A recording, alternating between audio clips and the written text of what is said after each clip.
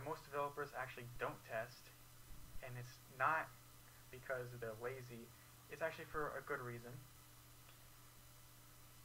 So their boss or team lead might just want a feature done as quick as possible. Now think about it in their perspective.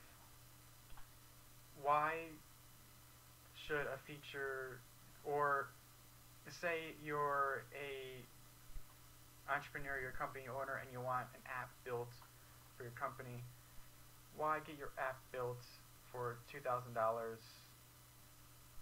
in 4 weeks, then get an app done for double the price and double the time?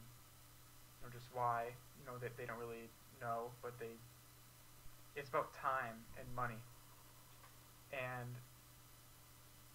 for a company, for example, they might want a feature done in 1 week, they might want an app done in a month or so, and that's a lot of pressure on the developer to get it done as quick as possible, and they have to make one sacrifice, and that might be testing.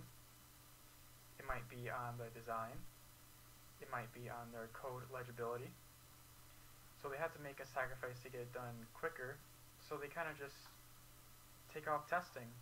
And that is a very common trend I see with a lot of developers. A lot of developers actually, they take off testing first.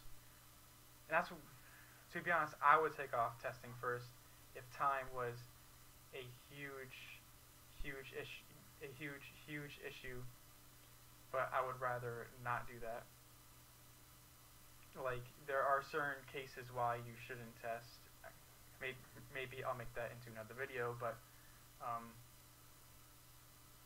that's a very big reason your manager might be wanting you to get a feature done as quick as possible, like in a week or 2 weeks. You just can't fit it all. You can't just do TDD and have a good design and have clean code and have the feature work and be presentable in a week or two. It sometimes just isn't possible. You have to take something out of the equation. There is another reason, and I would think it's because just people aren't aware of testing. They know about testing, they might know the basics how to test, but they don't know why they should be testing, or they don't know the more advanced, but not advanced, more useful cases of testing. You don't need to be advanced to start testing, but you should know the basics and a little bit more than that. And they just don't know the benefits of testing. Is what I'm trying to say is,